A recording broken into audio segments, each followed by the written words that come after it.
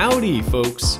Now you may be used to this as an engineering and architecture channel, but today that changes. I've stopped showering, my wife has left me, so logically I'm transitioning the channel to anime power scaling. And while none of that is exactly true, today's video is going to participate in a power scaling of sorts. Using hard maths and real numbers, we'll see by the end of the video who the strongest anime protagonist really is, by at least a certain metric. Now, what do I mean by that? Well, instead of power scaling based on size of explosions or how well they performed at that punching parlor game, like an early 20th century racist scientist, we'll be judging them by the shape of their heads, meaning how strong would a structural member be if it were to take the iconic silhouette of Goku or Luffy or Naruto, and you may be asking why. Many of you, and in fact, you can stop asking me this because these silly little videos are just the kind of thing I want to make on my channel. But anyways, cards on the table, part of the reason for this video is to try out a tool I've been developing for other purposes, but hey, why not test it out in a fun way? So because the shape of a structural member is one of the most important aspects of strength, I figure we can use our favorite power fantasy characters as a springboard to discussing structural shapes. Plus, I mean, don't you want to see who wins? In order to do that though, what does winning mean in this competition? How can we assess who is the strongest? And there are three primary modes of load distribution in a structural member. There's tension, compression, and bending. Yeah, torsion exists, but that's sort of incalculable for our purposes. And the governing design principles for each of these can be boiled down to the geometry of the member. Tension is predominantly dependent on area, while axial compression is dependent on a factor called the radius of gyration, and bending is governed by something called the section modulus, both of these being geometric properties like perimeter or centroid. So the strongest anime character can be measured by these metrics. However, I'll say that I'm going to kick tension out because if it's just based on area, we'd only be concerned about which goober has the biggest head, and if that's the case, Sanwan Wolf from One Piece probably takes the cake, so we'll discuss how to control for that a little bit later on. Now, I'm not going to dwell too much on the derivation for these concepts. There are YouTube videos out there much more concerned with actual nitty-gritty of these things. I'll link those down in the description and let them hammer the point home. Or if you're looking for a greater background behind the mathematics in general, I'm very excited to partner with the first sponsor on my humble little channel, Brilliant.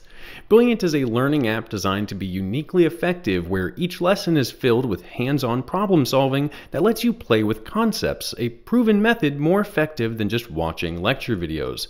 Brilliant's approach helps you build understanding from the ground up, and a perfect mix of engaging problems, competitive features, and daily encouragement helps keep you motivated and on track.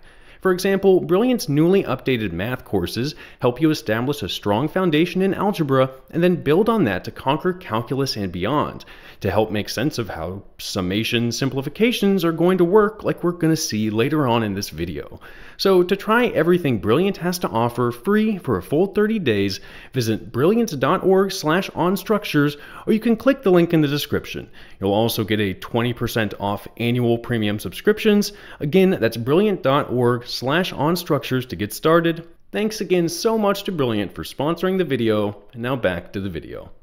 But to describe at least how we're going to get to an answer, both the radius of gyration and the section modulus are dependent on what structural engineers call the moment of inertia, though the more specific title is something like the second moment of area.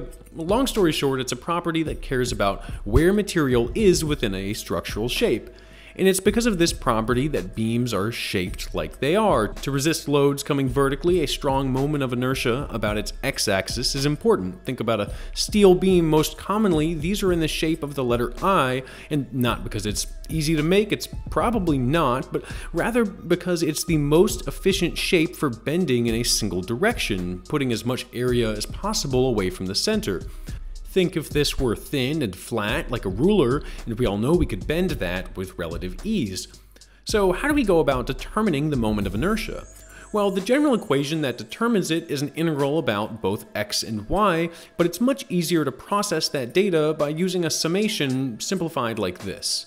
Going around from point to point and using some wizard math, it can spit out this critical geometric property for any shape, provided that we have the literal data points, making it quite useful. Long story short, we're looking for whose head maximizes the radius of gyration and the section modulus, so let me show you how I did that. So taking our bald friend here, I start by tracing a perimeter using a PDF markup tool called Bluebeam. Then in order to set a level playing field, I've opted to scale the shape to the arbitrarily chosen area of 10 square inches, or about 65 square centimeters, to normalize the size. Then exporting the PDF to the more high-powered drafting software called AutoCAD, exploding the shape and taking a data extraction. Doing it correctly this time, I can get each of the relevant points that would comprise the structural shape, and for whatever reason, there were always some kinks to work out, but plotting the points to show the shape back to me seemed to be a good tool to check that the input made sense. And I did this for some of my favorites, Goku, Luffy, Saitama, Naruto, some of the most iconic silhouettes, and I did try and select some of the more interesting and unique ones, though generally went for base forms, so no Super Saiyan hair or Gon's adult phase, just trying to give some justification for what is both incredibly scientific, but also kind of arbitrary. So here are our competitors. You're probably familiar with most, but I've also added a control case, if you will, a circle, or let's call him Charlie Brown, as a circle is going to be one of the least efficient shapes. And as you might expect, even base Gon probably clears the whole peanuts first. But after crunching some numbers, anyway, we come to our two big winners, one for the best girder and the other for the strongest in compression. And in compression, we have the great Goku taking first prize by head and shoulders over, don't worry about it, Tanjiro from Demon Slayer, and then Piccolo, who is basically just Charlie Brown but with longer ears. And this makes a bit of sense as we're looking for the most evenly distributed shape in both the X and Y directions, not too oblong, which many of the characters are, usually being a bit taller than they are wide. I mean, how many wide-headed anime characters can you think of? So then on to our second winner, best girder in show, the Demon Fox Spirit himself, Naruto. And just like in the series, he barely edges out Sasuke, with Saitama somehow not knocking this one out so easily. Similarly, I can see why these performed a bit better, being generally the tallest in shape, so at this point it's probably just a credit to Kishimoto's large foreheads. And I could have plotted this in a lot of different ways, and I did, but we'll just look at a couple here for fun. Something I noticed when plotting the moments of inertia about both axes is that Sanji and Zoro are actually identical. That is so lore accurate it genuinely made me smile, though Zoro does eke it out by a hair. And also, go figure, but Vegeta and Gon from Hunter x Hunter were just about the same as well. I mean, with the spiky hair, that was probably bound to happen. Then, way the hell over here in his own little world is Luffy, and I love that. He absolutely would be a rubbery goober just going his own way. I mean, it's mostly because I let him keep his hat, but whatever. And this is all fun and games, though if I were to put these against actual structural steel rolled shapes of identical area, I found that both a 14-inch deep I-beam or a 12-inch rectangular tube both have just about 10 square inches of area. It's not looking good, Bev. Okay, but what about on a plot? So maybe that shouldn't be so surprising. I mean, that's what engineering is. We try to be as efficient as possible with the materials we're given. They say any idiot can design a bridge that stands up, but it takes an engineer to design a bridge that barely stands up. So Goku, Naruto, take your crowns, and I will be seeing you in my next engineering project. So I know that this video, goofy as it is, really isn't the main point of the channel, just making something a bit shorter and sweeter while researching for something more involved and cut from the same cloth that we usually work with. Still, thanks a bunch for sticking for the video. Please like, subscribe, and comment.